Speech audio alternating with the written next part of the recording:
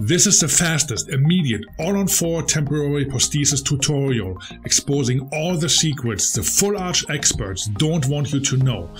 I will guide you through the digital workflow, the necessary intraoral scans, and the entire lab process from model work to finishing, using all the secret ingredients to create a successful all-on-4 temporary prosthesis. The process starts with special scan bodies that are also a verification jig.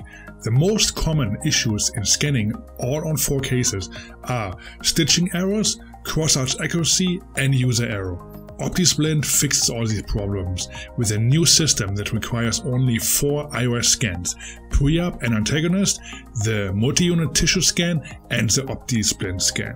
The key is to scan as many common reference points as possible. I recommend a 3-point alignment with 2 points in the posterior and 1 in the anterior region.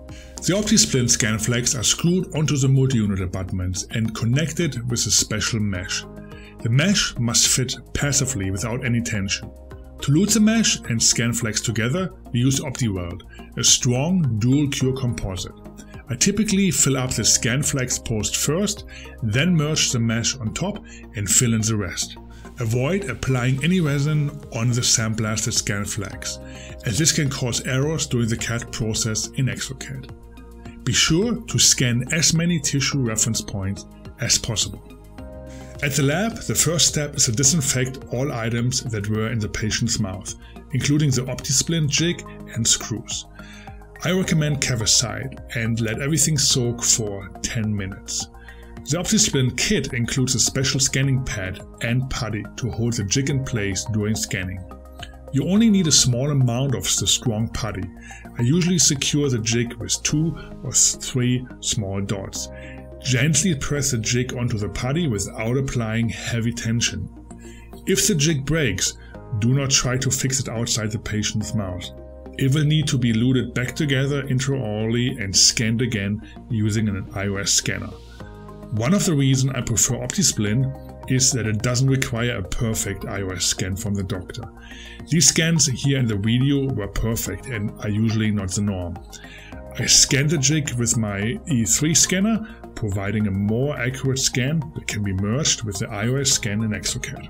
There are many great iOS scan bodies available, but unlike others that only offer direct-to-multi-unit options or costly workarounds with titanium bars, Optisplint provides the flexibility to create a simple model for luting a variety of titanium bases into the prosthesis. I use regular model multi-unit analogs. These here are from True Abutment, and I carefully screw them onto the Optisplint scan flags. I make sure that the screw fits tightly, but I avoid any damage to the scan flags. OptiWeld is a very strong glue, and there's no reason to rush, but there's also no reason not to be careful. When creating the model for Optisplint, I use a special low expansion die stone. It's crucial to follow the manufacturer's recommended water to powder ratio. I've visited many labs and seen technicians mix stone freehand without measuring, which can lead to inconsistencies. Gypsum is a crystal, and the most expansion occurs within the first 30 minutes of curing. I typically let all implant models cure for 24 hours in the impression. For the Optisplint model, a simple split cast former works well, and I make sure to surround the analogs with stone to avoid any loose analogs in the model. Aligning the scans and preparing for design is the most challenging part, and having sufficient tissue reference points is crucial. First, I align the iOS Optisplint scan to the bite scan, using 2 points in the posterior and 1 point in the anterior region.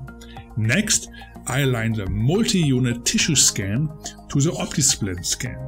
After that, I align my Optisplint desktop scanner scan to the iOS scan flag scan.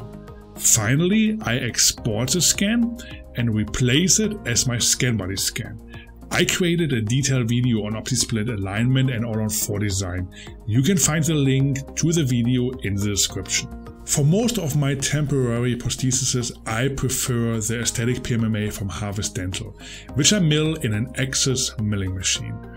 Those can mill directly to multi-unit interfaces accurately and clean. Important is also a good milling strategy with high definition areas to mark. Before proceeding with any work on the milled PMMA, I always ensure the tie bases fit properly. For this case, I used 4 straight des and 2 golden des arm tie bases with the screw channels angled up to 25 degrees. It's crucial to avoid investing time in aesthetic work only to discover later that the prosthesis doesn't fit. A passive fit, free of tension or rocking, is essential. Using a large carbide burr, I carefully remove the sprues from the PMMA. Additionally, I use a small diamond burr, similar to those I used in the zirconia green stage video, to carefully redefine the interproximal areas and abrasures. While printing may not need these extra steps, milling assures a greater accuracy up to 5 micron. To color the tissue, I use Optiglaze from GC and blend 4 colors into a custom mixture for a natural tissue tone. In a mixing pad, I combine 1 drop of red-brown, 2 drops of red and 1 drop of blue. Additionally, I prepare a separate tray with several drops of pink. Using a medium brush, I apply the base tone with pink across the entire tissue area. And for detailed areas and interproximal spaces, I'm going to use a small brush. After curing the base for 5 seconds, I add the custom mixture, mainly between the roots, and seamlessly blend them out with a larger brush. This will give you accents of darker and lighter area and makes the tissue appear more lifelike. So why not use a product like Annex Gum to layer and create a more refined pink? While I actually previously used that method, some patients and dentists found the temporary restorations to appear too lifelike, resulting in the patients not returning for the final restoration. The technique I'm demonstrating here ensures a balanced outcome. It's efficient for the lab, patients accept the work, and dental offices can rest assured that patients will return for the final restoration. After I apply a layer of clear coat onto the appliance, I'm going to clean the screw access holes with a Q-tip. I demonstrated in my previous all-on-4 video how I cement the tie bases in detail. If you haven't seen that video, please go to my channel and check out the how to make an all-on-4 case. I will go in very detailed step how to cement the tie base. In this case, I cemented it on the special model I made with Optisplint, and I get a fabulous result with it. The patient is happy, the doctor was happy, the seating time was very short, it dropped right in, the occlusion was right, and the doctor was really impressed by the digital workflow that I presented to him. I hope you enjoyed the video, and if you did, give it a thumbs up, leave a nice comment in the comment sections, and if you haven't subscribed to my channel, please do so, hit the notification bell so you get updated on all future videos. You can support this channel on Patreon. I have all the videos there and some Patreon exclusive videos you can watch. Until then, stay tuned.